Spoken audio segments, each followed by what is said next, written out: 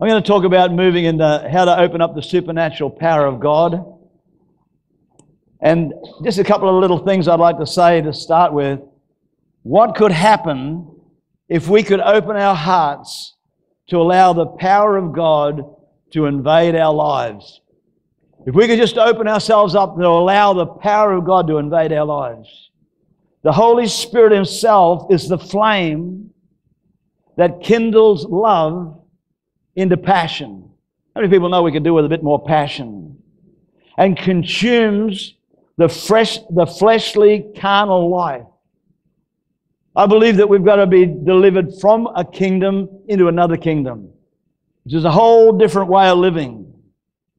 Even so, the Holy Spirit is a divine fire that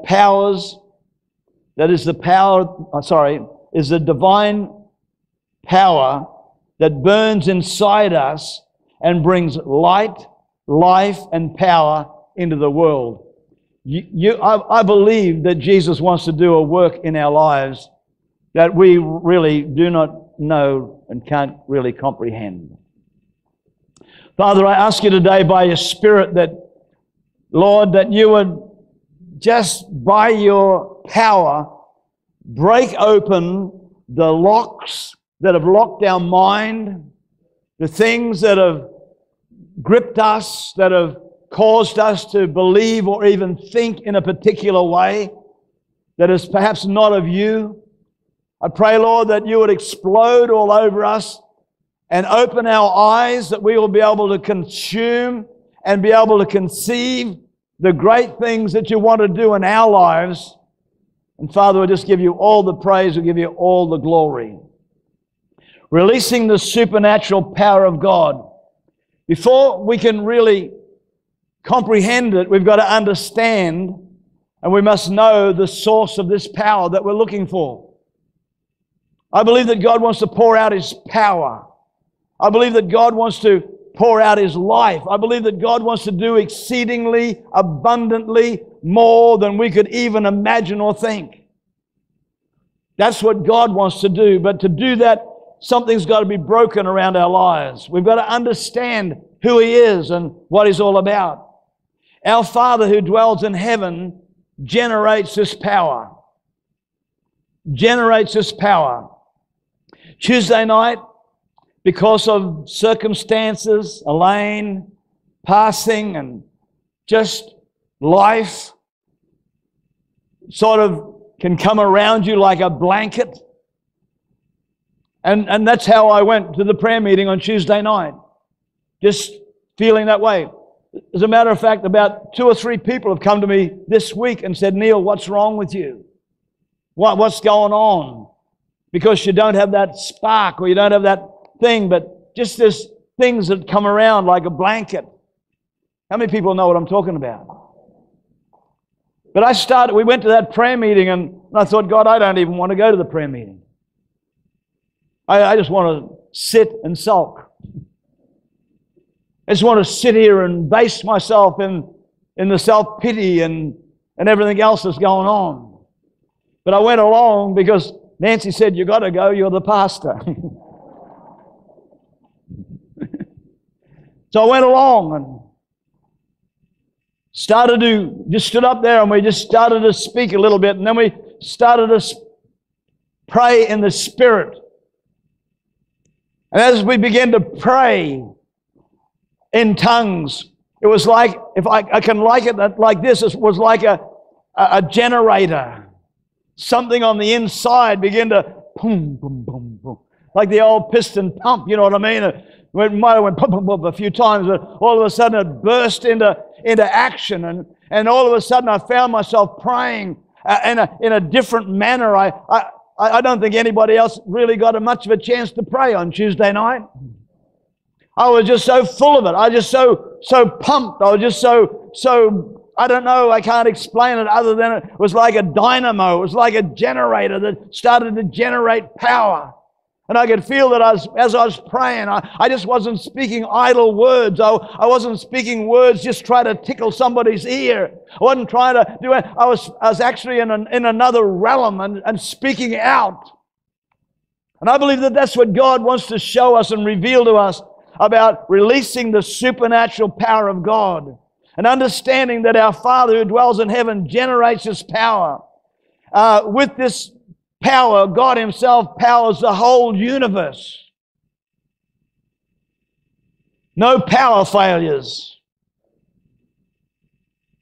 In Revelation 4:5 it says, "And from the throne proceeds lightnings, thunders, and voices. 7 lamps of fire were burning before the throne, which are the 7 spirits of God." Round about the throne, God's not just sitting on a cloud, friends. He's not up there playing a harp. Out of the throne room, there's fire and lightnings and thunders and glory to God. Amen. God is the source of all existence. I'm painting a picture here that this man, this God who we come and worship, this God who He is supreme, He is almighty, He is everything. And God is the source of all existence. Nothing is and nothing was. And some of the things that just blows our natural mind. He powers the stars in their trillions. God powers the stars in their trillions. Our sun burns at 27 million degrees Fahrenheit. Our sun, 27 million degrees Fahrenheit. Our sun is considered cold compared to many. And it's also considered very small. There are stars 1,000 times bigger and 1,000 times hotter than our sun. This power holds the whole universe together. I'm trying to create something that our God isn't just a little God. He's not a small God, but our God is an awesome God. Our God's power today holds the whole universe. One of the things that amazes me is that as a young boy, I used to lay in the back of my father's truck and just look up at the stars. And I used to say, where does it end? And I can't even in my natural mind comprehend something that has no end. That you can go forever and ever and ever and ever and ever and never find an end. And with the little telescopes and things that man has created, as far as we can find, they create something a little bit bigger and find a whole new universe. But I want to tell you, there's so much more out there that you and I will see it when we get to glory. But right now, it's there, and God is the one that overrules and overrides, and He's the creator of this whole universe.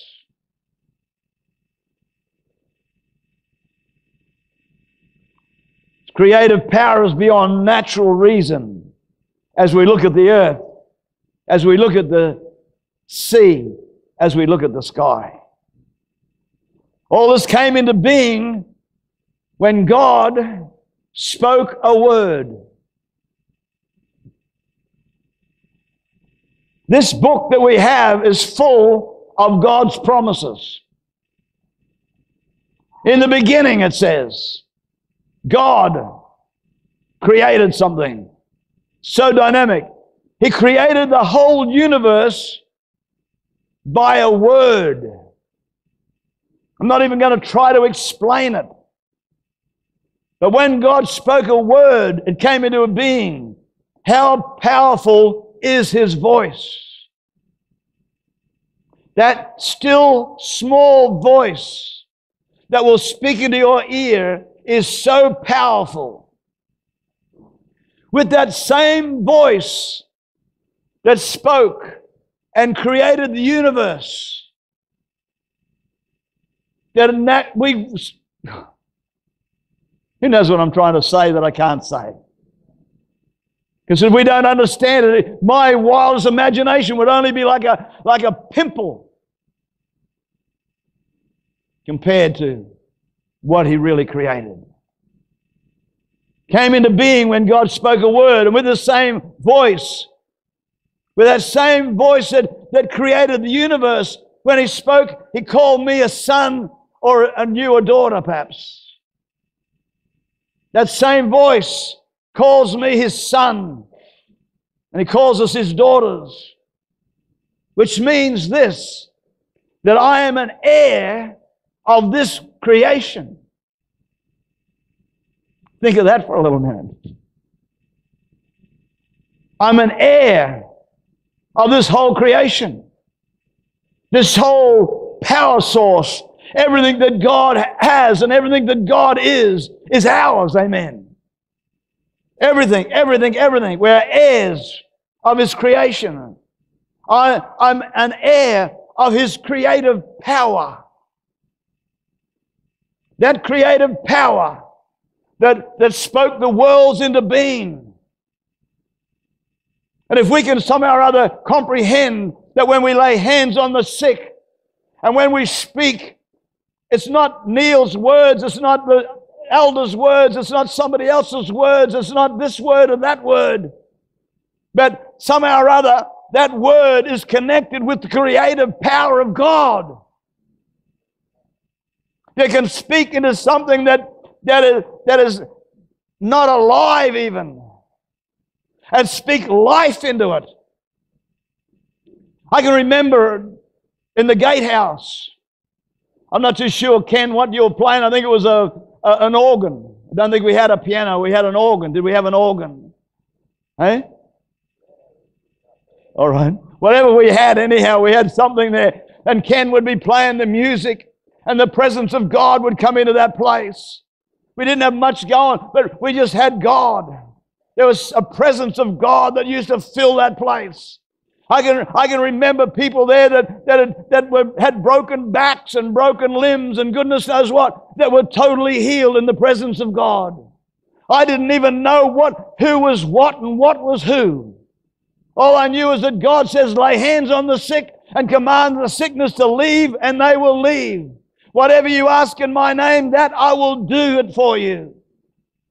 People there that had only a couple of days to live, as we laid hands on them, that thing left them and they lived for another 20-odd years. Some we never ever heard of, but there was a move of God's Spirit, the power of God, amen. And that's what we've got to be about today. It's about the presence of God. It's about calling down the anointing. But you see, friend, it's not me, it's not you, it's that we, because of what God said, I am part of that creative power. I am an heir of that creative power. And if I can just get myself out of the way, and if I can just get my pea-brain to come in line with God, and as you lay hands on the sick, you know that they're going to recover. I want to tell you, that's what God's all about. I'm an heir of God's creative power. And when I look at God and I realize how awesome God is and how big and how magnitude He is, that I can plug into that. That I can plug into that just the same today as we've plugged into the 240 volts that are hanging around here that lit up this room. If you and I, friends, I'm going to say this strong, if you and I can get rid of our pea-brain thinking and somehow or other reach out into the realm of the Spirit and plug into that supernatural power of God, you and I will generate the light that will light up this world.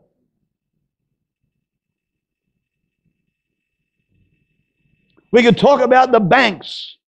We could talk about the things that are going on with councils. We can talk about that. But friend, I want to tell you, there's only one person you and I can trust in. There's only one person there that His yea is yea and His nay is nay, and His name is Jesus. I'm an heir of His creative power. Nothing is missing. Say that to yourself right now. I am an heir of His creative power. Nothing is missing. So let's get rid of our inferiority and stand up and speak with dignity with strength and with authority, not doubting, and let us allow this power to flow through us. We sing songs, flow through me. I want to tell you, friends, there's a reality. In Acts 1:8 it says, you shall receive power when the Holy Spirit comes upon you, and you shall be witnesses unto me. God wants to empower us more than the church wants to be empowered.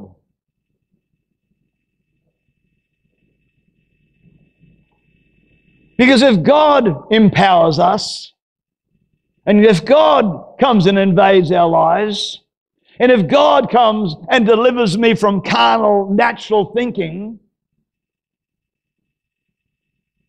perhaps I won't be able to just live the self-centered life that I want to live. I hear too many people say, don't ask God to send you to Hawaii, because He won't send you there.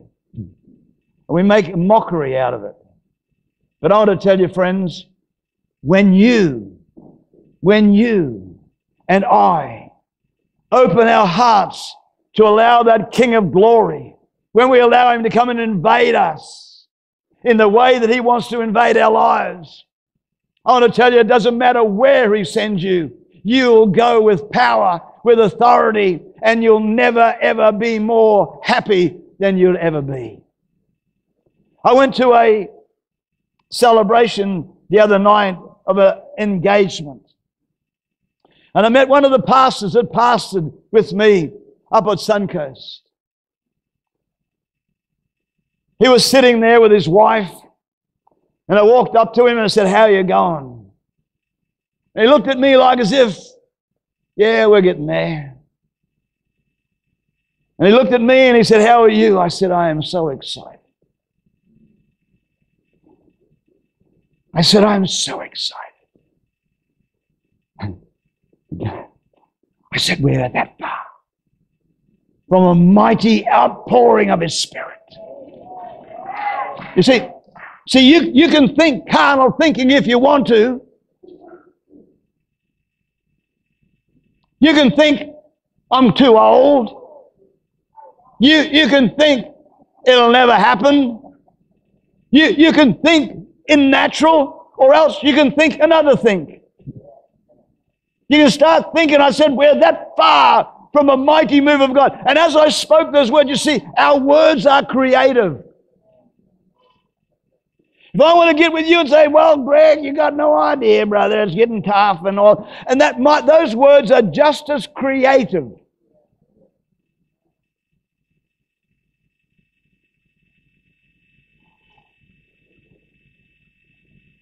That far. You know what, this guy, his eyes lit up. His eyes lit up. And he said, oh, Neil, if only we could have what we had in the pineapple shed. If only we could have what we had in the what was that other place? The gatehouse. Well, I want to tell you, my Bible says Jesus is the same yesterday, today, and forever. Hallelujah. And if there's anything that's changed, it is certainly not Him. And if there's anything that's changed, it's that we have drifted away from the power and the presence of an almighty God. And I want to tell you, friends, there's only one way back. It's to cut head on, keep on going. Amen. Keep on marching. Keep on going, keep on going, keep on going, keep on walking, keep on talking, because I believe that Jesus the Christ, the Son of the living God, is about to do what He said He would do. He's about to pour out His Spirit upon all flesh. There's going to come a revival fire that's going to burn brighter. Hallelujah. We're going to see cancers leave people's bodies. I can remember I was overseas one time and we prayed for this lady and she came back about 5 minutes later. She said, you won't believe this. I said, what? She said, I went to the toilet and I passed that tumor. It's gone. See, it's how you think. It's how you think. We are that far. We're getting closer. We are getting closer. We are getting closer. Look, you can tell me whatever you like, but I want to tell you, we are closer than yesterday. We're closer than last month.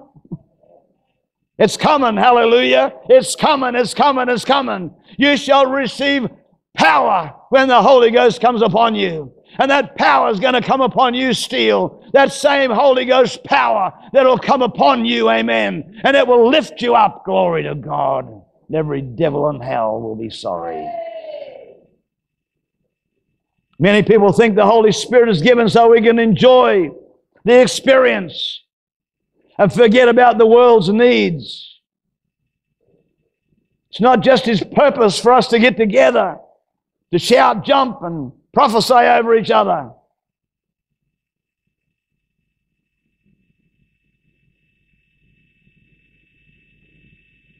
Though we most surely will do it. It's not the main purpose. Acts 1:8 says, you will be a witness of my power. He wants us to demonstrate His power. But if we get our eyes off the source, if we get our eyes off God and don't understand that He is supreme, that He is the one that generates the power, He is the one that holds everything in His hand. It's all there as according to His word, as He's spoken. All He's got to say is, stop, and it'll all fall apart. If I can catch hold of that, and if I can catch a hold of that, I am an heir of that. I'm a part of that, amen. I'm not some blob on a log. I'm not somebody just waiting for the rapture. I'm not somebody just hanging around. I want to be part of the action, amen. I want to keep on walking. I want to keep on talking. I want to keep on believing because God is God. I believe that the Word of God is very plain, that God wants to use every believer to bring salvation and deliverance to the multitudes.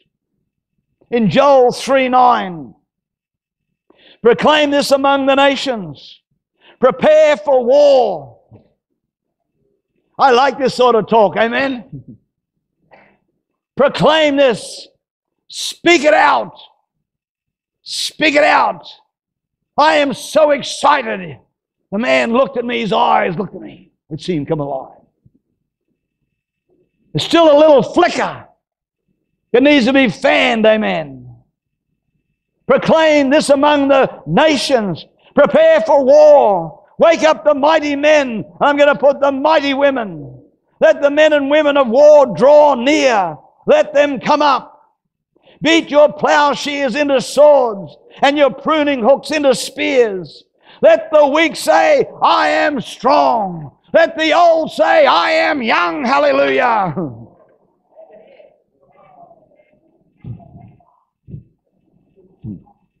If you say you're old, guess what? You're old. Don't die till you're dead. Let the weak say, I am strong. Assemble and come, all you nations, and gather together all around. Come. Oh. Cause you mighty ones to go down there, O Lord. Let the nations be wakened. Let the people of God be wakened. How many people want to be wakened? Wake up. Rise up. Hallelujah. And come up to the valley of Jehoshaphat. For there I will sit to judge all the surrounding nations. Put in the sickle, for the harvest is ripe. Come, go down, for the winepress is full, the vats overflow. For their great wickedness is great. Multitudes, multitudes in the valley of decision. For the day of the Lord is near. It's that far. Hallelujah. This guy was saying it a long time ago. I'm saying it today. Amen. It's near. It's near. It's near. In the valley of decision. Oh, Father God, help us. Very, very plain. The people in the valley of decision. 1 Corinthians 12. It says, but the manifestation of the Spirit is given to each one of us for the profit of all. The gifts are given as He wills. God wants the church to rise up so we can profit everybody. Amen. John 14, 12 to 14 says, most assuredly I say to you, he who believes in me, the works that I do, he will do also. And greater works than this will he do, because I go to my Father. And whatever you ask in my name, that I will do, that the Father may be glorified in the Son. And if you ask anything in my name, I will do it. You've got to remember that God is not a man that he should lie, neither the Son of Man that he should repent. Hath he not said it? Will he not bring it to pass? He said, in the last days I'll pour out of my Spirit upon all flesh. He prophesied it in the book of Joel. In the book of Acts, he fulfilled it. I want to tell you, there's things that he prophesied back there, he's fulfilling today. Amen. There's going to come a move of God's Spirit. There's going to come an outpouring of God. There's going to come an anointing that will shake, rattle, and roll. There's the power of God that's going to come upon the church, where tumors and cancers and sickness and disease will flee, where multitudes and multitudes in the valley of decision will come and bow their knee in the presence of Almighty God. Friend, we have not seen the end. We have not even seen the beginning. I'm reading an article about the revival in Argentina. A young boy living in a dormitory circumstance situation goes out into the forest with his Bible, starts to read as they're sitting there, and it was dark in the night, but he had his Bible with him.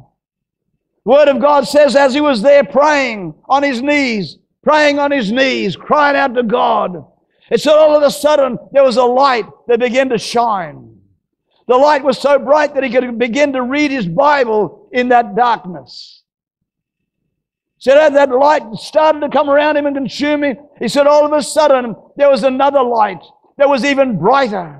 And this other light began to come near him. And he knew it was an angel of God. He knew it was the presence of God. He said he got so scared, this lad is only a lad, that he ran for his life through the forest until he got to the dormitory. He got to the dormitory and the dormitory was locked. He couldn't get in. He's banging on the door, smashing on the door, trying to wake somebody up as this light kept coming towards him. This angel kept coming towards him. And finally somebody heard his cry and he opened up the door and this young fella flew in and jumped on the bed and held himself. It says there that they shut the door, but the angel of God came into that room. This is the beginning of a revival where literally millions of people came to Christ. This young lad that was sitting there, it says all of a sudden they were so aware of the presence of God that they began to repent. They began to ask God to forgive them. I want to tell you, friends, one of the great moves of God is going to come a repentance in the church. They begin to repent of their sins and goodness knows what. I don't understand the circumstance, but they said that there was a girl that was in this circumstance, but she didn't want to repent of a sin. She didn't, whether it was pride, she didn't want people to know what she'd been doing. It says that she packed a suitcase and opened up the door. They said, we never saw her again. There's some people that are going to pack their bags and leave when the presence of God comes in. There's a bunch of people that are going to want the presence of God. And it says there that this presence of God used to just come. And they begin to, as they begin to worship, as they begin to praise. Friend, we haven't started scratching the surface yet. But I want to tell you, I have something in my heart that I believe. I don't know whether I'll see it, and it doesn't matter if I don't. All I know is I'm going to keep pressing towards it. I'm going to keep believing for it, amen. I'm going to keep preaching it. I'm going to keep speaking it. I'm going to keep a light going. I don't care. It doesn't really matter. I want that light to continue to burn, whether it's this generation or another generation or another generation. All I know is that God is going to pour out of His Spirit upon all flesh. All I know is that God is going to do exceedingly abundantly above all that we could ever imagine or think. All I know is that God is going to do something so dynamic and so powerful. This God who created the universe is going to have a move of His Spirit. It's not a time to fluff around. It's a time to seek God. Time to get on our faces before God. Time. It's time. It's time. It's time. Joe, I got another 6 pages, but I think I'll quit. Joe spoke about the anointing the other week. Amazing. We're joint heirs with Jesus. When He said there, I quoted that scripture in John 14:12, these things that I do, you can do also. That's because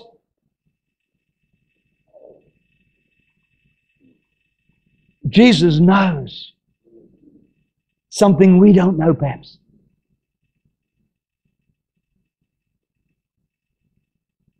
Let me just say it like this. David, Jesus said to you, the things that He did, you can do. Why?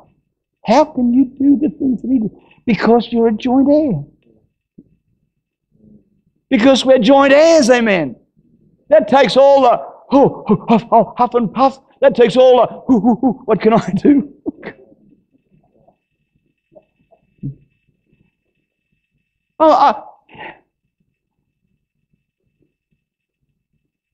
We're joint heirs. The same creative power that Jesus stood that day and declared, the Spirit of the Lord is upon me. God has anointed me. That's the same Spirit that raised Christ from the dead dwells in me.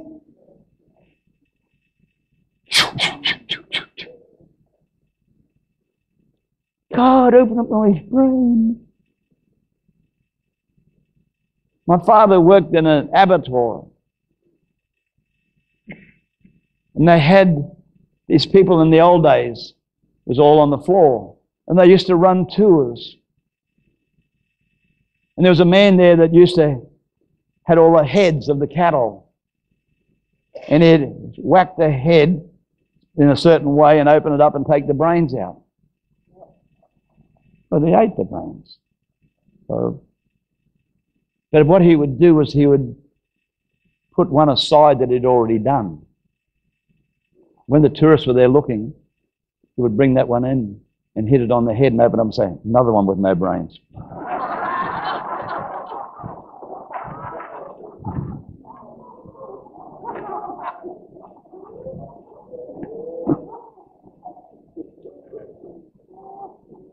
You know what?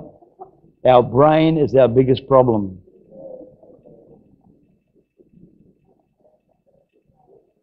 I wanted to whack it open up, another one with no brains. They that are led by the Spirit, sons and daughters of God. How do I release the power of God? How do I release the power of God? I don't know. Little girl, the possible in my impossible world. War room. How do you do it? You can be a Christian and still live defeated life. I read this regularly. I don't care if you said you read it last week. I don't care.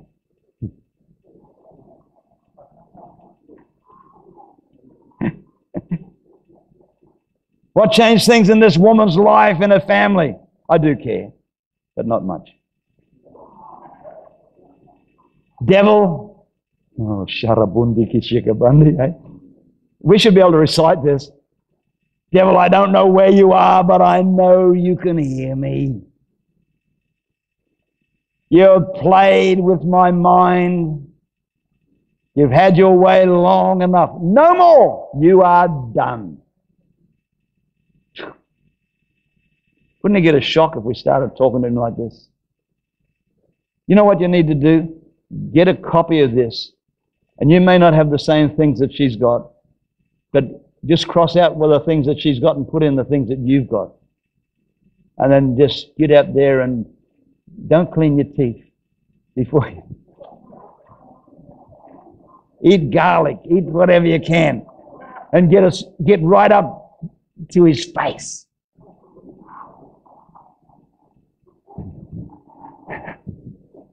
You got to excuse me. You've played with my mind long enough. No more, you are done. Jesus is the Lord of this house. And that means there's no place for you anymore. Now take your lies and your schemes, accusations, and get out in Jesus' name. You can't have my marriage. You can't have my daughter. You can't have my man. This house is under new management. That means you are out. And another thing,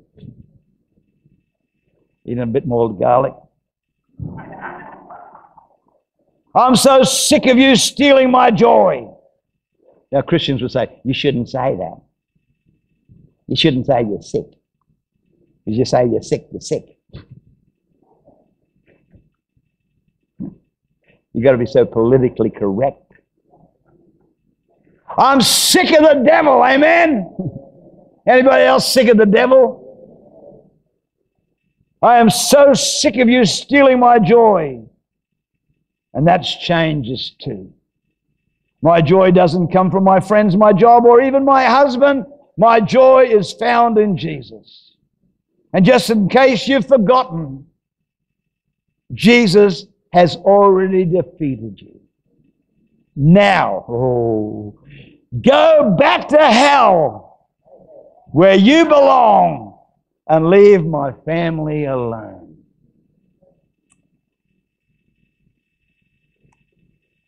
The possible in my impossible world. Persistence.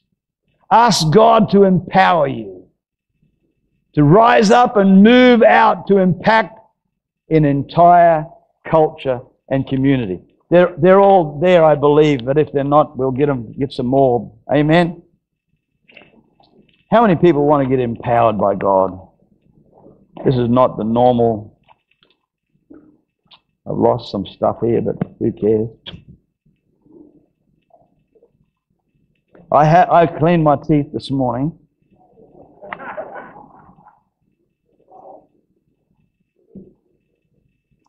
The church, I've had enough of playing church. Amen?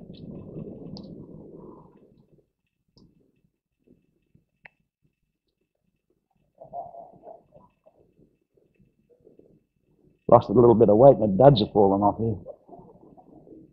How many people want to get empowered again and again and again? Come on, is that only 1, 2, 3, 4? And how many people? Can I say this? Keep coming. Keep coming. Keep believing. Keep believing. We're going to slap a bit more oil on you later on, girl at the back there. Amen? How you going? You doing all right? Hey? You lasted. You didn't think you'd lasted 2 hours, did you? Amen? She's here. Amen. Amen. Praise God. Jesus is our healer. He is our deliverer. He is our empowerer. Let me just say it again. God empowers the whole universe. That God wants to empower you. Our sun burns at 27 million degrees Fahrenheit. That's not bad. And there's planets that are 1,000 times hotter. God is a generator. The Bible says you shall receive power. Dunamis power. You shall receive power. Power. Power. Power. You know, if I keep doing that, I'll get power. Power. First step is saying, God, I want it. I want it. Second step is taking a step towards it. Take a step towards it.